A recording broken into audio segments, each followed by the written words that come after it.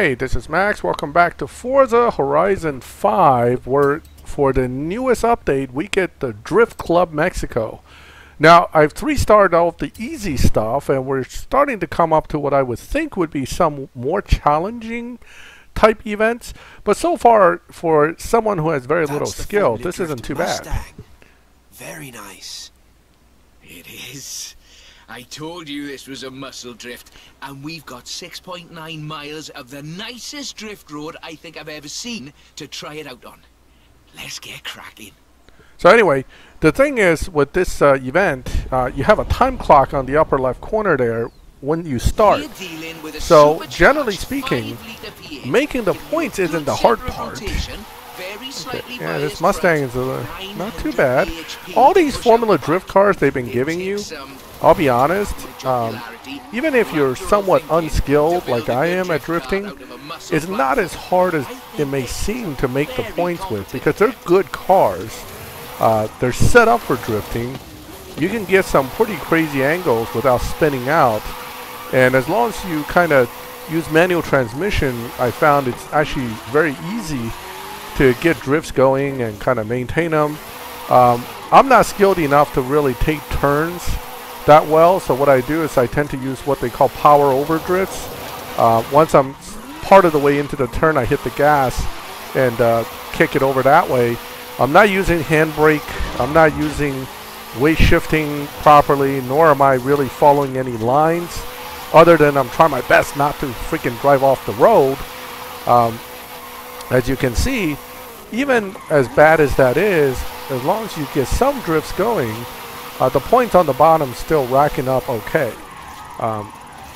People that are really good at drifting, generally the key is they can keep it flowing. It just goes from one move to the other. They kind of pre-plan when they're going to start the turns, when to slow down, you know, when to let go of the gas to kick the car the other direction, all that stuff. So I'm not there yet. I'm just, my main priority here is not to crash, try not to spin out, and basically rack points where I can safely do so. So from the beginning of this Horizon event, this is a solo event obviously, so you don't have to wait, you can just do this whenever you have time. But from the beginning of this event, the issue is that you needed to kind of figure out what drifting is and how to do it, whether you like it or not. Fortunately, all of us probably have done some drifting in the drift zones, whether we care to or not. The only thing I would say is I'm using a keyboard to drive, and you know, finger managing all these keys to maintain drifts can be a little tricky. People who use steering wheels or controllers may or may not have an easier time, but so far I'm hanging in there. This car again is really good. Look at it. I'm able to get some sway drifts. I'm able to get some of these corners half decent. Not great. I'm missing out on a lot of these straightaways where if I had maintained some angle at speed, that would have racked up extra 100,000, 200,000 points by now, but who cares? 6 miles of road's a lot. You will get 1,000,000 points. I mean, I just can't see not getting 1,000,000 points with this amount of road to drift to.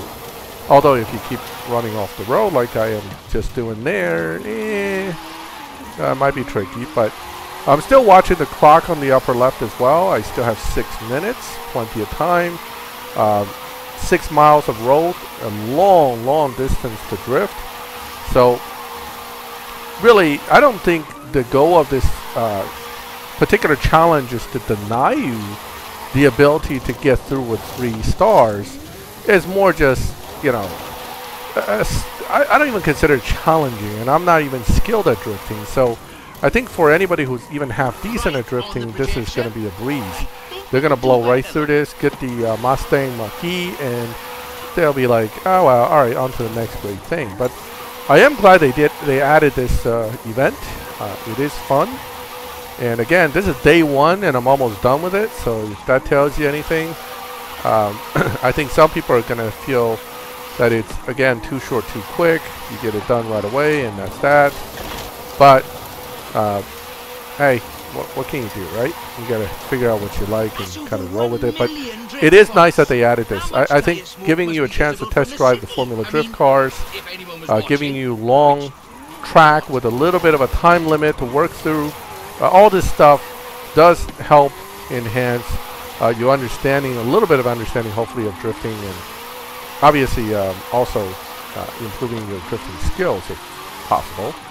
But I suspect guys that are really good at drifting will be coming down this mountain at close to 2 million points, not just 1 million points. My goal, of course, is just hitting 3 stars. I don't care if I'm 1 million and 1 point. As long as I get that, I can move on to the next chapter and go ahead and get through and get the car. This one I thought would be one of the more challenging because it's near the end of the series of challenges, and the ones before this were all much easier and shorter in some cases. But overall, I think none of this is really challenging. If I were to put a challenge level on it, I would say this is basically beginner level, easy challenges. They really give you a lot of chance to get tons of points and make sure you can 3-star this. Okay. If anybody has any good critique about what I'm doing wrong, please let me know. I am trying to learn how to drift still, and Just you know, a little something would love to with learn the some working. more Well, from you people can who are wait a pro bit at this. longer. You're no good at keeping secrets, Rob. You know that. All right, so 3-star that. Let's wait and jump to the next chapter. Okay. All right, let's fast travel. Do you think you could just pop over to Guanajuato? Be quiet, he'll hear you. Sure, Rob. Mum's the word. Right, so this is in the city now. This is the final chapter of the Drift Club. And this one only requires 100,000 points, but it's in the city. Having done a few Horizon Open drifts, I can tell you I absolutely hate drifting in the city. I can never seem to get a flow going and smooth transitions, whatever. Okay. Well, just the local chapter of Drift Club Mexico. We thought we'd surprise you. Well, there's more spectators than I expected for a secret club. Right, let's put on a bit of a show then. I always found it interesting that I have a British accent, but hey, you know, you got to suspend disbelief. All right, here we go. Oh, just go straight down the stairs. Okay, so this is a short wheelbase, all-wheel drive hooligan car, and I know these things can be a handful, but all-wheel drive also can save your butt sometimes with these drifts, because you can go almost 90 degrees and still save it, unlike a rear-wheel drive car. So let me see how well I can do here. I'm just watching the points on the bottom. I want to make sure I hit 100,000 points. After that, it's all gravy. So, tight turn. The tunnels, the narrow streets, the cathedral square. The roads are closed. Yeah, so throttle control is really important with the narrower city streets, and they're all kind of stuff you can catch on to. So you got to be careful. This is the part I hate. So in this tunnel, all those little ridges sticking out, they can catch your car. And if you run straight into it, you'll stop dead. Like that. Oh. Yeah, that wasn't good. Okay, yeah, so anyway, I hate this part. Whether it's racing or drifting, whatever it is, these tunnels have been kind of a major problem for me to make good times with. So anyway, I'm just gonna... Oh, I'm well over 100,000 points, so I'm safe. Again, you know, this is beginner level stuff. If you can make 200,000 points before the end, then it's really not hard. Alright, are we almost there yet? Coming up on the end, and a peek at the... Yeah, so these little hoonigan cars actually, because they drift easy and you can recover pretty easily, and they have a nice multiplication, they actually make good skill point cars. But nowadays, skill points are not that useful. So I've got a bit of a confession. You see, we've got another car for you to have a look at. Is that what I think it is? The RTR Ford Mach E 1400, the first fully electric drift and gymkhana platform. Should we take it out for a bit of a spin? Why, yes, we will. We will take it out for a spin. Okay, here we go. This car was customized by drift legend and engineering wizard Mr. Vaughn Gitton Jr. and the fine people at RTR. Why? To answer that age-old question, what is the future of controlled oversteer? What's up, Rob? Looks like you two are having a lot of fun with that car. Oh, yes. Vaughn, it's quite a piece of work. Could I perhaps press you for your impressions working on it? Well, it's a piece of work and it's hard to handle. The Ford Mach E 1400 completely changed my perspective on what power and torque can be. Together, my team at RTR Vehicles and Ford Performance spent over 10,000 hours working collaboratively on this to bridge the gap between what people believe an electric car can do and what it can actually do. Turns out, it is well beyond my wildest expectations. The Mach E 1400 uses 7 motors, 3 on the front differential and 4 on the rear, giving us 1,400 horsepower so we can do anything from drifting to high-speed track racing. Every piece of aero and every duct you see is functional for aerodynamics and cooling. This car makes 2,300 pounds of downforce at 160 miles per hour. Ford has made it clear that they are bringing fun and function to the battery electric vehicle space, and this is just the start. I've watched even the most seasoned vets turn into giggly little kids behind the wheel and in the passenger seat of this wild machine. So, mission accomplished. We're almost at the end, but as you've noticed, we've been running in all-wheel drive mode with all 7 motors. So, for the next bit, let's try something different. Something different. Okay, rear-wheel drive mode. So that's what's cool about this car. All-wheel drive. The motor layout allows you to change drivetrain essentially at the push of a button. And it's incorporated in the game via the G button. Here we go. From all-wheel drive into rear-wheel drive, shutting down the front motors, and then off we go. The fastest drivetrain swap you will ever do.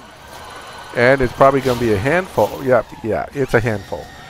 Yeah, so with 1,400 horsepower, I mean, remember, you only have 1 gear in this thing. So it's like driving this car in first gear with 1,400 horsepower, rear-wheel drive.